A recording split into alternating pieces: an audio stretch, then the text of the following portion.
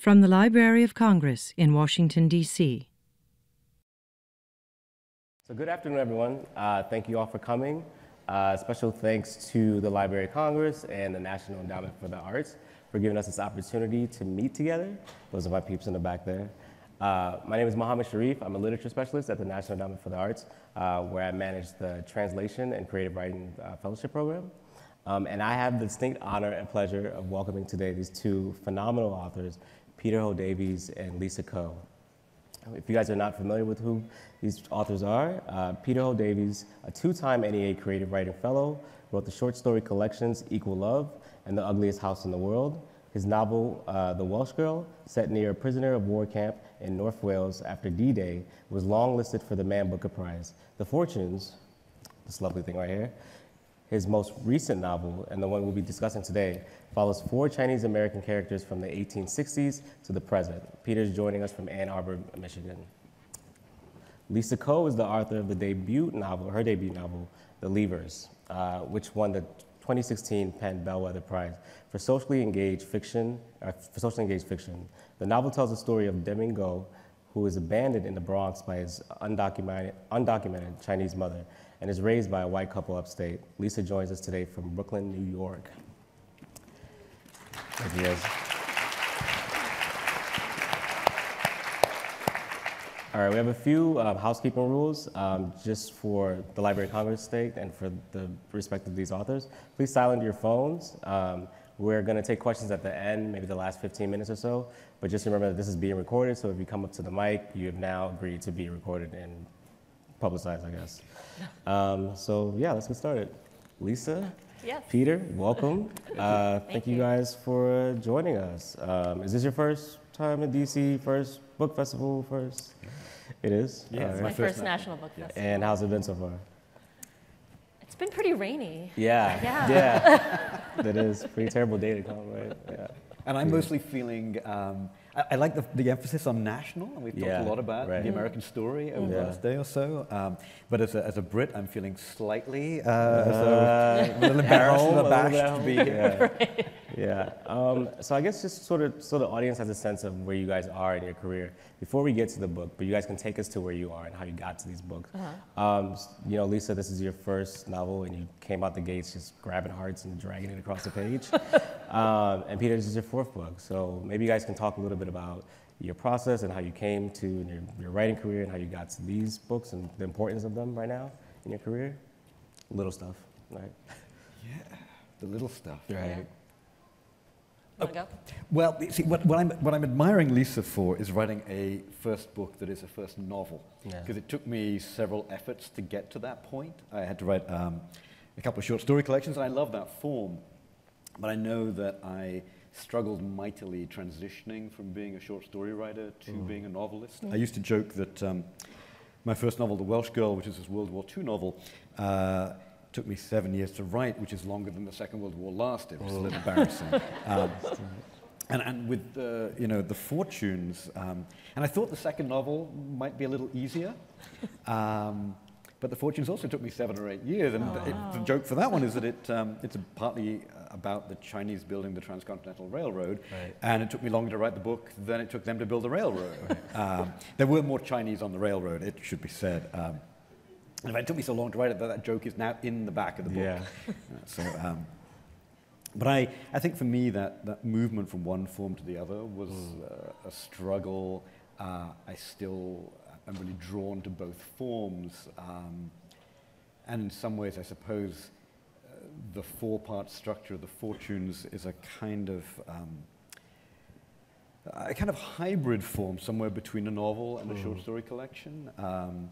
And while I'm sure that's somewhat to do with my limitations as a writer or the fact that my center of gravity is still slightly with the short form, I guess I'd like to retrospectively claim that hybrid form speaks to the hybrid identities of the characters, which is a nice version of that, right? It's a nice idea.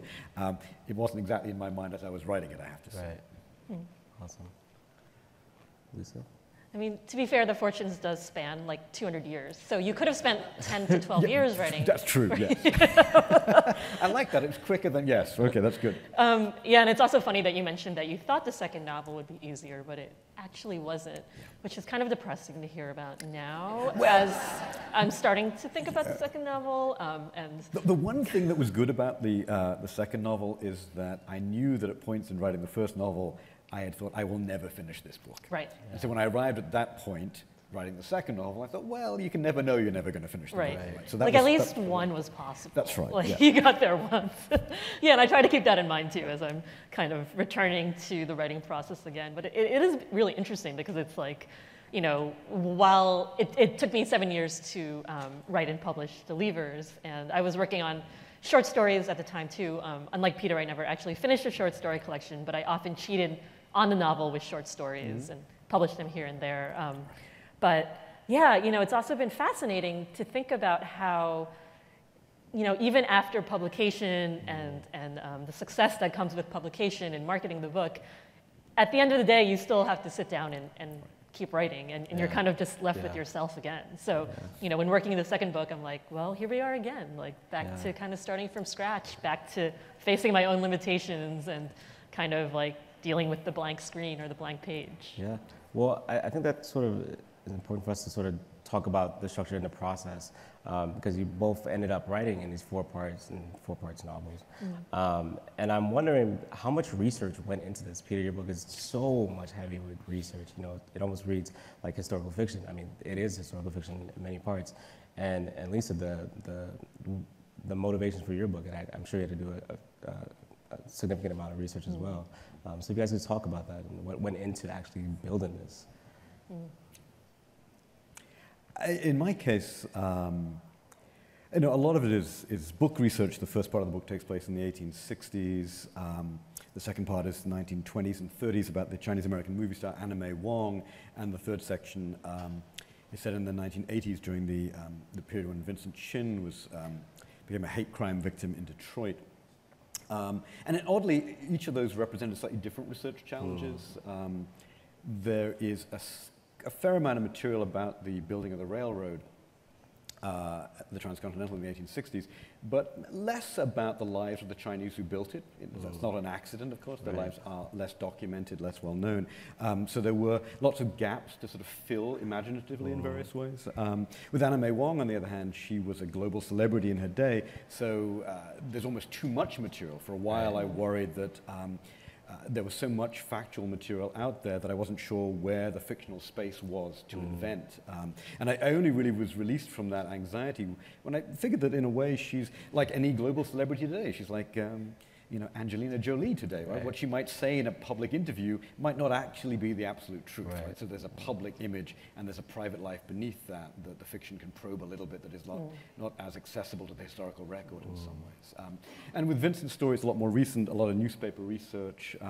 I got to visit some of the sites of the attack because I live near Detroit as well. So it was this mixture of various books, newspaper accounts, and some site visits as well. And I did actually go, I should say, to travel the railroad across the Sierra Nevadas, where the Chinese did a lot of the work on the railroad. And of course, it's a slightly different route now, and I'm still doing it, you know, more than 100 years later. But there's still some sense of the landscape, the color of the sky, the temperature, some of the flora and fauna being common. And so, while I can't go back in time, there's real pleasure in being able to go to those locations of the book.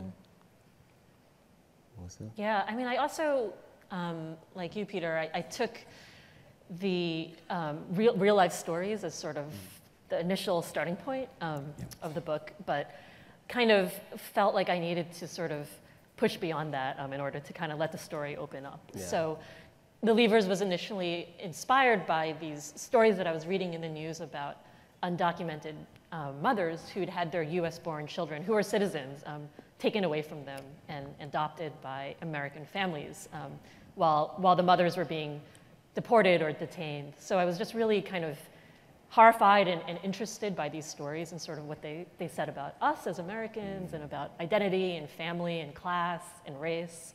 But I definitely felt intimidated by the subject material at first. You know, I'm not an adoptee, I'm not a parent, I'm not from China, so I did a lot of research There were several years that I kind of allowed research to, let me procrastinate writing. I traveled to China and found where my characters were from, read a lot, spoke to a lot of people, and then sort of had to figure out how to separate that from the story and let the characters do their thing beyond kind of trying to prove to myself that I did the research. Yeah. Well, that's fascinating, because the research question can be about historical material, but it can also be about, I think for both of us, that feeling of cultural research in a certain sense, right? That while we have Chinese roots, there's still this feeling of I still need to, being of mixed race, I felt like I had to go and learn about that culture and go to some of those places as well. And so it's almost internal research in a certain sense, Absolutely. just to make yourself feel that you have the right to write about the material. Right. Yeah, that's a great way to say it. I think internal research is a huge part of writing that we never really talk about, which it's almost, to me, feels like it's the bulk of the work sometimes. It's very kind of psychological looking at it. Lisa, you mentioned something about the characters and feeling them authentic, right? So 2 characters that you guys sort of created in this world where women are sort of the minorities of minorities is Polly and Anime, right? And they sort of stick out in my mind because they're dreamers, they're strivers, there's so much pulling at them and pulling down on them, yet they persevered, and you guys both created those characters, right? And I was going to say that the other women are on the periphery, but they're really not. They encounter them all the time. Anime even has prostitutes taking her name, right? To the extent where they're so intermingled. But can you guys sort of talk about your relationship to those characters and why it was important for them, for women, and to be represented and to be that sort of juxtaposition between the timid Asian or the prostitute and all those different things, and how you both sort of came to have these standing characters? I mean, Polly was sort of initially inspired by, again, these news stories, but it was mostly the framework were the facts surrounding her. I knew that she was an undocumented immigrant from a certain part of China, that she was a mother, and that she and her son had gotten separated, and that she was living in New York, and she would get deported. So I was kind of trying to figure out what to write around those facts. What would a person have to be like and want in order to kind of risk their life migrating to another country as an undocumented migrant, having to take the risks of paying $50,000 to come to New York. What would it take for this character to have to survive working in New York, paying this debt back, raising her child, right? So I think all these things kind of fed into her character in terms of making her strong-willed, very independent-minded, kind of having that adventure spirit. And it sort of became kind of her storyline. Like throughout the book, she's kind of constantly looking for a way to kind of figure out how to live beyond all these expectations that people are putting on her. So as a woman anywhere, she's encountering sexism and the patriarchy, and she's kind of figuring out how to be a mother, how to be a woman on her own terms. Yeah, I think for me, I stumbled a little bit onto Anime's narrative as I was in the midst of writing the book. The first part that drew me to the transcontinental, I was actually quite interested in the idea, at least, that an early kind of wave of Chinese immigration into the US was something of a bachelor society. It was a lot of male labor for the railroads to work in the gold mines. And those men certainly had very difficult and challenging lives, which is what the first part of the book addresses to some degree. But in the research, it became very clear that the lives of the smaller number of Chinese women, I think there were maybe there was one Chinese woman for every 20 men who came in that period, but those lives were, because many of them worked as prostitutes, were in many ways much, much harsher, much more desperate than the men who were working on the railroad.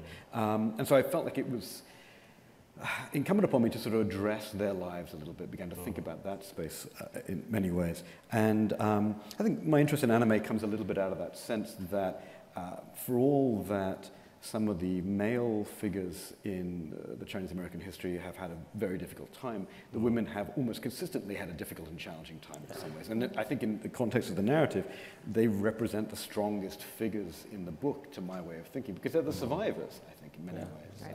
And I think for me that felt very important in the context of writing about Chinese American history and to some degree about Chinese culture, because certainly from the period, at least where the book starts, the valuation in Chinese culture of men and women, boys and girls, is so distinctly unequal in various ways. It felt as though I wanted to think about that question and address it a little bit. And I was very conscious even from the get-go that we move from a space where we think in the 1860s of a largely male bachelor society of Chinese arrivals, and we think in a more recent context of a lot of adopted baby girls arriving from China as well. So it felt interesting to think about those two gendered groups of immigrants at different ends of the historical spectrum. Absolutely. I'd like to go back to the male component and sort of do this again. I'm thinking Ling and John, who interestingly struggle with attractiveness and actually being able to sleep with these prostitutes who are Chinese because they won't sleep with Chinese men. And John being this sort of, and he's searching for his identity as well and his attractiveness and how he appeals. And then there's this overarching patriarchy that's happening. Lisa, you have that in every aspect of, how Polly relates to her father, to Leon, to all these different men. There's this, don't do this because you're a woman. You're unappealing, it'll never work out for you, all these different things. So can you guys talk about the male characters and specifically like their struggles?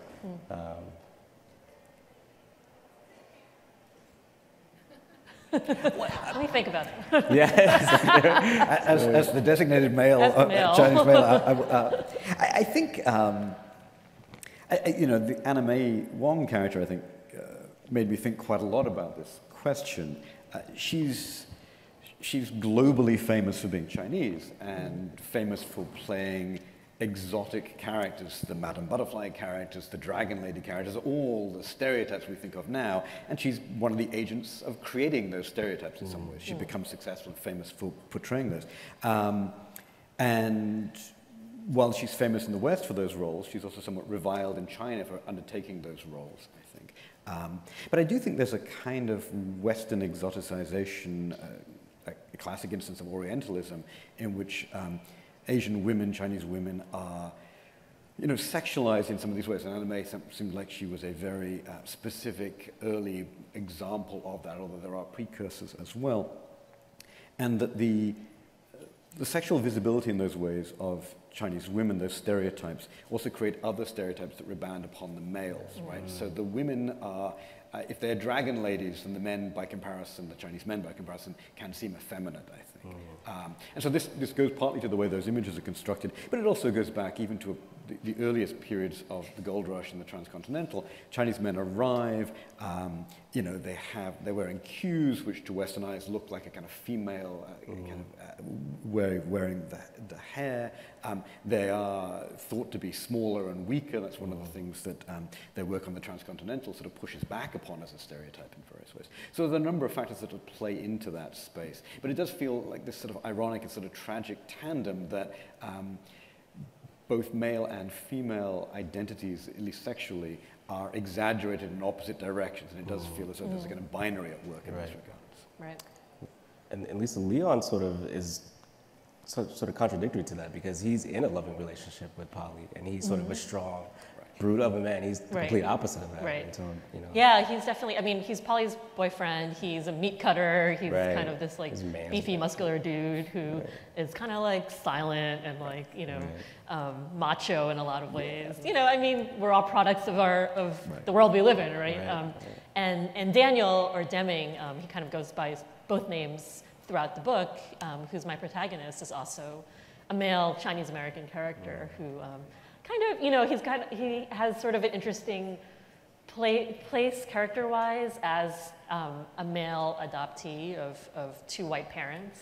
And in contrast, his foil is sort of this female adoptee, his friend Angel, who is a Chinese adoptee, and sort of she's kind of fetishized in her own ways by her adoptive parents. And that's something that I think I saw in The Fortunes that I really enjoyed. That was like kind of this role that we put on Chinese girls. Like, what does it mean in terms of kind of fetishizing girls over boys? What does that say about the expectations that we put on Chinese American girls over Chinese American boys? And again, it's one of those ironies that, if we come from, at least historically, a cultural space in which boys are valued over girls, one of the odd narratives of the Chinese American experience is that in these contexts, sometimes girls are valued over boys, right? So the movement from China to the US in some ways inverts some of those gendered valuations, I think, in some ways too. So it's ironic, and it doesn't serve either gender particularly well, but the flip seems interesting to me. It seems like a potential mode of conflict to address in the book. Yeah. So I think we would sort of be, if we didn't go into the subject of identity, and you guys have sort of touched on it a little bit as you're explaining things, right? Something that struck me in a heavy way as reading this, and I thought you guys handled it so well and it was beautiful, is this loss of identity and this gaining of a new identity to sort of lose identity again or be lost within that weird middle place, right? So I'm thinking Deming becomes Daniel, Palin becomes Polly, losing the Q, dressing more Western. You guys do these symbolic things that signify a loss of identity, a loss of self. And then this real self, you guys have this interesting, and you guys both do it in different ways, where the real self gets buried down and the characters almost revisit it as a way of touching themselves and realizing that they're lost and can measure how lost they are from their real selves. So can you guys talk about this identity theme and how it's playing in and the importance of that? And then we'll get to this middle space of being hyphenated American, whatever it is, nationality American thing, because I think it leads to that. Yeah, that was something that I felt like I wanted to explore in my book, and that I also really enjoyed in The Fortunes, was kind of this Asian American double consciousness, where, you know, the characters in both our books, I think, are being seen by other people in certain ways that are at odds with how they see themselves, but yet how they're being seen affects how they see themselves, right? So there's this kind of constant back and forth, and I really also wanted to resist kind of having it be this like simplistic either or between Western and Eastern, or like American and China, because I think that also kind of negates the Asian American or the Chinese American experience, which is really important and kind of at the center to my characters, and them trying to like find a way to forge their own identities outside of their families, outside of, you know, whatever other social pressures there are. Yeah. No, and it's interesting too, because I think for both of us, the attention to names, Western names, Chinese names, play an awful lot of part in that, and speak to this sort of doubling of identity that we've been talking about. But yeah, it does always feel to me, even when we talk about Chinese Americanness, it feels as though that sort of hyphenated identity, I think this is true for a number of hyphenated identities, seems to imply a kind of choice. Which side of the hyphen do you lean? Where do your loyalties lie? And that feels always like a kind of no-win choice to me. If one cleaves too much to one's heritage, then there's a failure to assimilate into the mainstream of the country that one is living in. If one assimilates too much, is that a betrayal of the heritage that one comes from? So I think that when we think of it as a choice, as a duality, it feels very much as though it's just lose-lose. And I think that's at the heart of some of the anxieties of inauthenticity that people in those cultures can experience. But I think the idea, and I think Lisa's talking to this very much too, that the hybrid identity is its own identity in some sense. It's one of the reasons why I chose The Fortunes as a title in the end, because the fortune cookie, while we know it to be not Chinese, but you know, we don't go to Chinese restaurants in China and have fortune cookies, where of course the food is also not called Chinese food, it's just food. It came from California. But it somehow also feels like a very specific and somewhat humble Chinese American signifier in some ways as well. It's not of one culture or the other, but it's somewhere in that middle ground. And I want to suggest there was authenticity even in that hybrid identity. Right. Yeah, I agree that it's like, it is the hybrid identity to think of itself. Whereas like if we're saying, we're choosing between Chinese American, it's almost saying that I'm not an American. You know, like American culture doesn't look like me. And I think that's completely incorrect. Right. Well, and I think for me that it was, I mean, I grew up in Britain, and certainly when I was younger, I was very conscious of not looking British. Right? I mean, Britain has become, separate to Brexit, a much more multicultural community in the time that I've lived and actually now been away from it. But my face did not look particularly English as I defined Britishness when I was growing up. And so I always had this idea that if I went other places, if I went to China or if I went to Singapore or Malaysia, where my mother's from, that I would potentially belong in those spaces. But even that feels... I can remember living in Singapore for a little while and enjoying the anonymity of walking down the street and looking like everybody else. Until you open your mouth. Until you open your mouth, right? And in fact, even once I remember getting in a cab in Singapore and I hadn't said very much, so I don't think the accent had given me away as yet to the cab driver, but he said to me, "You're not from here." And I said, "Well, okay, so how can you tell?" He said, "You're too short." And that was really interesting, right? Because I was shocked by that because I'd internalized stereotypes that all Chinese people are short. And he was like, "No, obviously not. In Singapore, many of them much taller than me." So it just was a reminder, in a sense, not fitting in there made me feel like I don't fit in either of these places. So maybe we have to find some combination of those identities that is my own in some ways that I can claim. Well, Lisa, can you also speak to that? Because I feel like no one embodies that more than Deming, because he, once his name is stripped away from him, he's still harkening back, and he wants this ideal world that he fits in. They can speak Cantonese to each other, right? And he sort of has a secret language with other people that speak Cantonese when they're in that restaurant. And then he becomes Americanized, and then goes over to China and feels alienated there too. So Right, absolutely. Yeah, I mean, that was something that I definitely wanted to examine with Deming's journey throughout the book, where it's kind of like he's being brought to this new town by his adoptive parents who changed his name. They want him to assimilate in a certain way, and it's not the right choice for him. You know, it's not really taking his own needs into account. And yeah, as you said, he goes to China and he's like, well, I was born in New York. Like, I'm not really part of here either. So it's kind of, his journey is really trying to find his own way that he eventually finds, like, with other Chinese Americans in New York City. So it's kind of saying again, like, that's a place where we can belong and not really have to, like, ascribe to either of those kind of simplistic, like, white middle class America versus, like, you know, China. Like, there's a very vast space in between those two things. Yeah, I love that section of the book with Deming back in China, but I also found myself envying him because he speaks Chinese. His Chinese is rusty, but it clearly gets better the longer he spends there, and so he begins to be able to navigate that space much better. And I don't speak any Cantonese is my mother's language. I don't speak any Cantonese, but it speaks to the way that, not just the way we look, but the way we sound, the language we have access to also shapes identity for us as well. So I had felt both kinship with his experience of feeling not at home in the place that people might have thought was home, but I also envied his ability to adapt to that home better than I could. Yeah, I think he has much more of an agility of, like, code switching than I do too, because I can't speak fluently either. So there's this one thing I really wanted to talk about with you too, and something I noticed throughout. So the white characters. So I'm thinking Peter, Kay, Eileen, Jim, Mr. Crocker. They all have this eye of invisibility, I should say, right? Where regardless of what happens and the amount of experiences they have with the certain immigrants, they never fully see them or enter that space where they begin to see them where they are, right? Even to the point where, you know, Deming's in China and they're Skyping on his birthday, and his mom yells, his name is Deming, not Daniel, right? And it's just like, they still don't get it, and it goes over the head. Why the choice to leave them in that sort of ignorant space or blind space? That's a good question. I'm looking at Lisa in case she has to ask. I mean, yeah, Kay and Peter are Daniel's adoptive parents, and, you know, I saw them very much as a product of their socioeconomic class. They're upper middle class academics. They're sort of, you know, liberal, well-meaning white people. They're like a lot of people I've met in my life.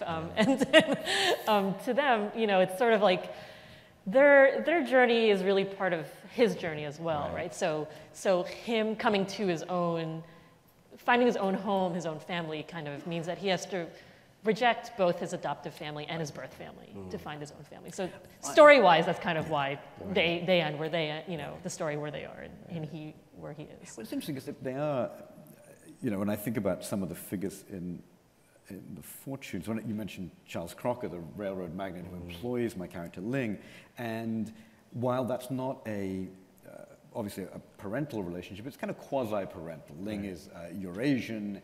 He sort of looks at Crocker as a father figure in certain ways. But in a way, there's a kind of individuation question going on, right? There's that feeling that the parent or the parental figure sees the character in a certain way. It's a kind of white gaze, I suppose, in those regards.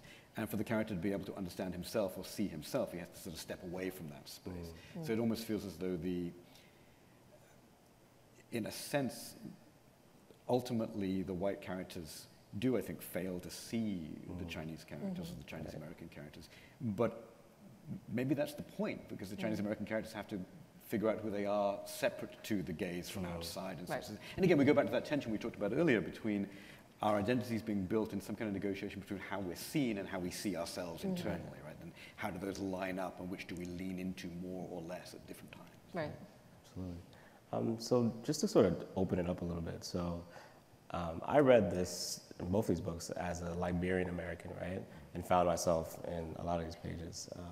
And I'm thinking about the section with Vincent, where Vincent gets murdered because they believe that he's Japanese, and then all these other Asian groups start to get together and they realize they're Asian American, but they also feel this sort of weirdness because they're like, civil rights wasn't exactly for us, right? And so, so I started thinking of this interplay between, these two novels are very much centered in a Chinese immigrant experience, right? Chinese American experience. But there are a lot of things that are relatable to a broader everything, right? And all types of marginalized group. So how do you guys see this sort of affecting readers of all different spheres? And It's a great question. I think with the Vincent Chin case is sort of the space where I think about that the most, I think, in the context of the book, because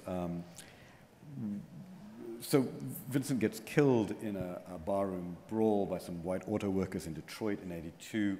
This is when, in a period of deep economic anxiety where Japanese imports are being blamed for the decline of the auto industry in Detroit. They mistake him for a Japanese, get into a fight at a club, chase him outside, hunt him down for about half an hour, and then beat him to death with a baseball bat. It's a terrible, terrible case.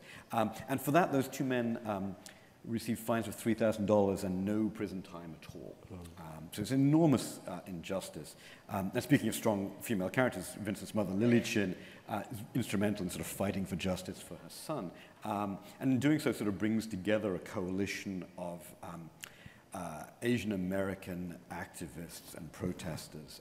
And one of the great ironies, of course, is that Lily is Chinese, has come from China to the US in the aftermath of the Second World War, flees China in a sense because she can't stand to live there, having seen the Japanese aggression during World War II, and then her son is mistaken for a Japanese and killed, and then she finds herself making political common cause with the Japanese to try and get justice for him. So the circularities of those things are sort of bamboozling.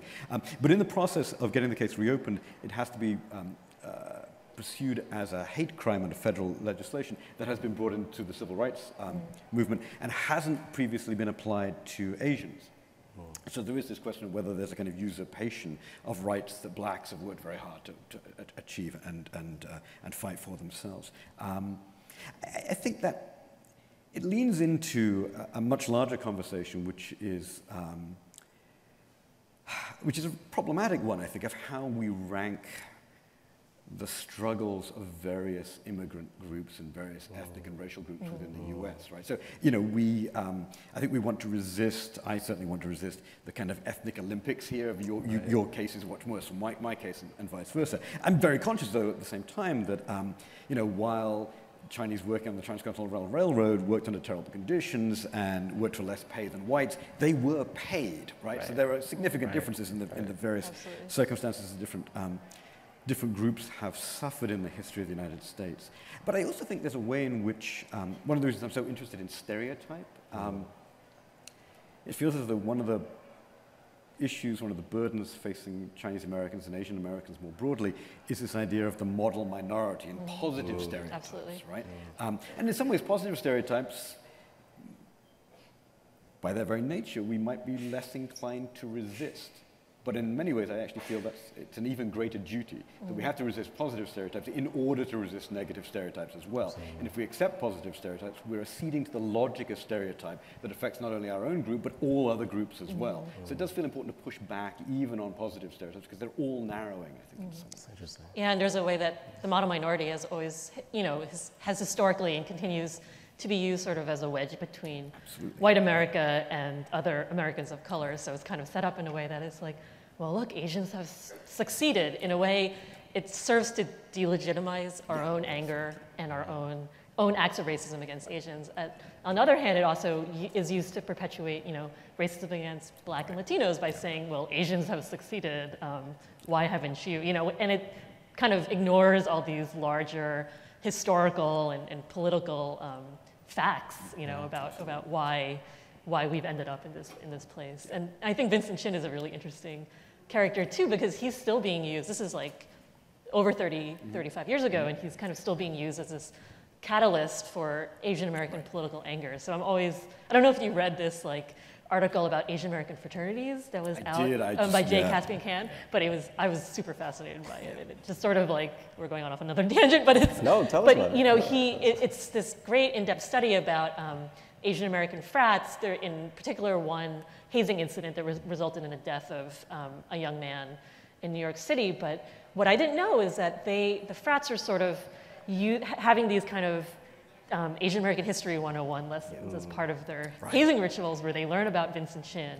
And that's sort of like what kind of gets these young men to feel politically empowered in a place that they haven't before. And it's a very kind of like ethnocentrist view of political empowerment. It kind of lacks a lot of context, but there's still like this need for like, you know, these young men like feel a need to connect to that case. Yeah. And so the question is like, why? Like, why? What are we lacking in terms of our own, I guess, like access to a more like complex and like contextual Asian American identity that case still feels so meaningful and fulfills a certain need for these young men. Ironically, one of the things, that article is fascinating. It was in the New York Times Magazine about 3 weeks ago. I mean, the hazing death has been prosecuted for a while now. It's an extraordinary story. I mean, the young man in question, I think, was killed in a hazing ritual that was called the glass ceiling, which is very poignant as a detail. And I would also argue, I'm not sure about this, but I have some residual sense that some part of the violence of that hazing plays into some of the questions we talked about earlier about the way we see Asian males and their potency, their strength, their masculinity. It almost feels that this is an overcompensation for them, the violence of the hazing ritual. Yeah, it's a very like macho, violent, like East Asian male-centric view of history. You know, they become perpetrators of their own victimhood in certain ways in that context. Which is very good. So before I open it up for questions, I have maybe like one more. So I'm curious about the reception of these novels, especially now. How has that been? And you guys are writing about a very relevant topic. What's that been for you guys? Like, are you now the representatives of? Yeah, I am. I speak for right. all You speak for all. like across the world. Apparently, the largest, the largest population. Right. Right here. It's quite a burden. I bet.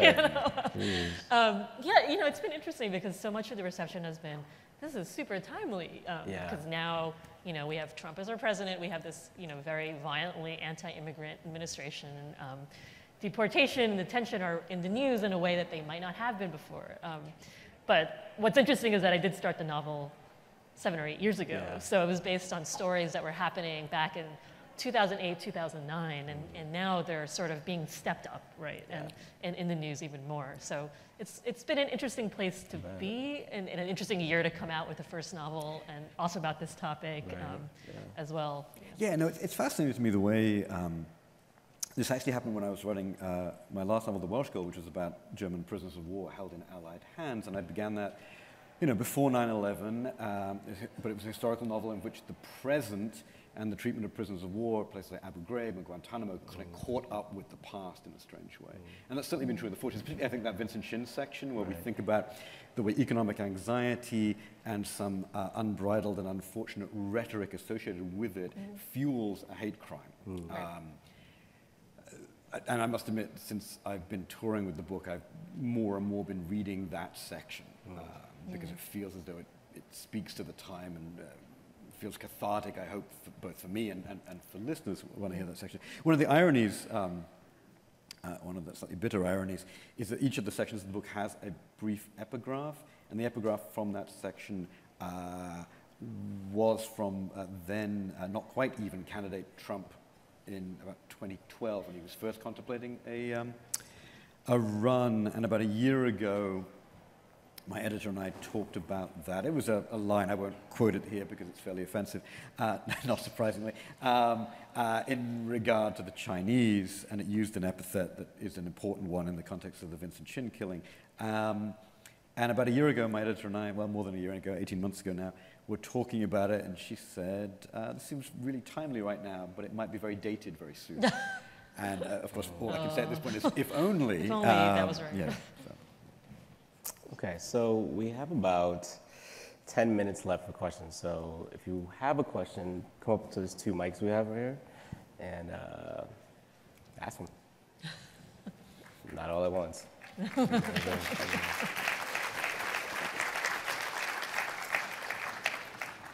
Thank you all for doing this panel. I just finished The Leavers recently, and The Fortunes is on my Goodreads list. So in the context that you've just been talking about today's, political environment, what would you want Americans to understand about the experience of your characters and the experience of people who risk so much to immigrate to this country? I mean, I feel like as a writer, I'm writing a lot to pose questions, I guess. So ideally, I want my readers to either identify in some way with the characters or sort of question their own thinking or sort of, kind of raise questions in their mind about what it means to be American, what it means to be an immigrant, what kind of questions about culture and identity mean, and that's sort of where I'm at with the book and being a writer. And it is hard to generalize, but I think one of the things that I'm struck by, not just in the context of writing the book, but in my own life and experience too, is that people who immigrate here really want to be here, right? They value this country and what it stands for and what it means. They are patriotic before they get here, right? Because of those aspirational values. It would be nice to welcome them in that spirit, I think, is what I would suggest. Thank you. Thank you. Actually, I think you just answered my question. Thank you. No? I want to follow up on what you just said about immigrants wanting to be here and the values that they identify with in America, and kind of go back to what you're talking about with hyphenated identity. And I was curious, like, what those American values you see are that immigrants identify with, and how it's possible to reconcile them with really holding on to both sides of the hyphen. I mean, for me, I feel like I just want to add more context regarding immigration, right? Like the idea that, I feel like so much of the way we talk about immigration is really in this kind of strange vacuum. Like we're not really looking at why people necessarily want to come. A lot of it is because the U.S. has been involved in other countries, right? It's like, we are here because you were there, right? So we've been involved with wars, we've been involved with colonization, right? So there's sort of this reason for migration. People come out of because of economic need, for the most part, I would think, and because their homelands have been made untenable for many reasons, right? So yeah, this doesn't really answer your question. Well, it's economic need. It's also, I think, economic aspiration. Yeah. And so that sounds like people are coming for your money and your jobs. Right? But I think they're also coming for a country that values and allows for economic aspiration. Right? So that's the more positive way of seeing that. Something that we all, I think, notionally share. I think. It's funny so we're on a panel, we're talking about what consensus has been described as immigrant literature in some ways.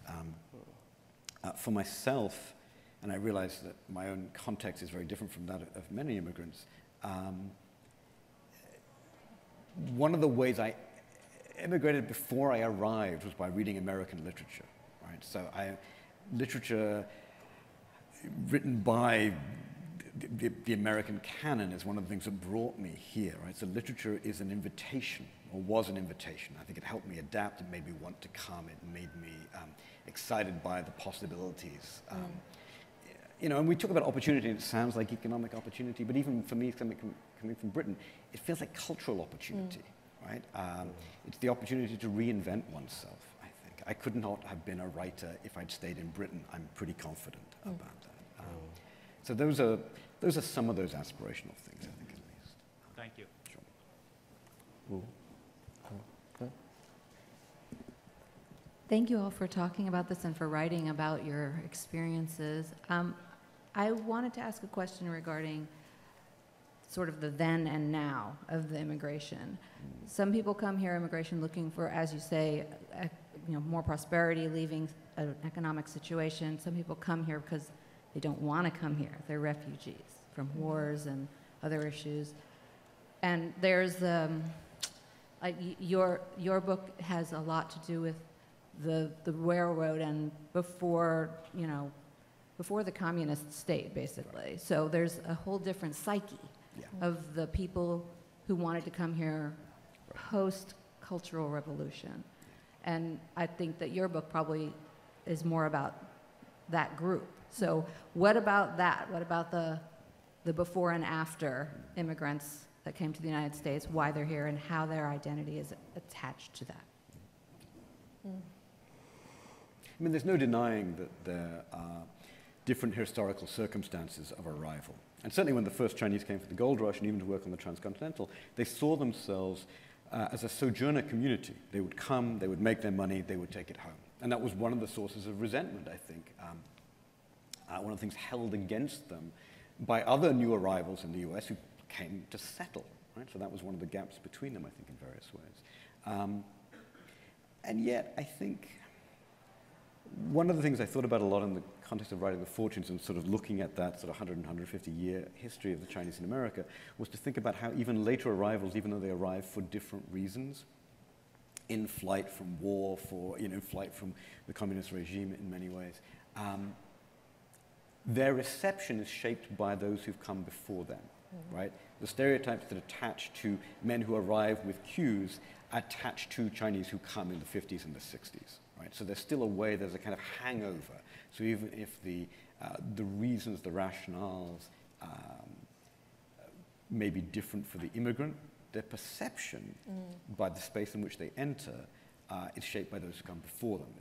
There's almost a failure to understand those distinctions, I think, in some ways. That's why it's such a great question. Right. Yeah, and that's an interesting point, too, because it's like, who gets to be seen as a settler and as like an adventurer or a pioneer, and who gets to be seen as the foreigner, the invader, right? I think that's something that has been timely across all of U.S. history, right? And there's a way that in particular for many Asian Americans, like there's that stereotype of being perpetually foreign, even if you're like fourth generation, and that says a lot about, I think, how like we're seen in the U.S. And what about within the community? Like I'm Armenian, and I'm actually writing a book about the Armenian immigrant experience. Yeah. There's a pre-Soviet thing going on and a post-Soviet thing going on. Right. So there's the people who were here first, the real Armenians, who were here first, and now the post. Like, so for the same thing with every ethnic group, really,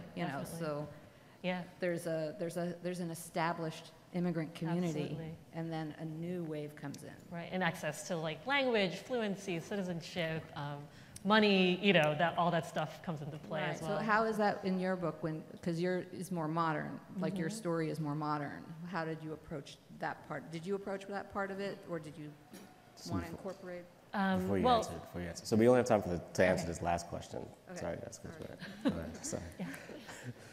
Go ahead. Should I answer? No, yeah. I mean, my family, my characters are undocumented, working class, very recent immigrants. So they kind of, because of that and their own access to citizenship status and fluency and money, they are kind of located within a certain community within Chinese people in New York. All right, guys. Thank you so much for coming out. I hope you learned something. Thank you. Thank you guys for giving us your time. Thank you. That was fun. This has been a presentation of the Library of Congress. Visit us at loc.gov.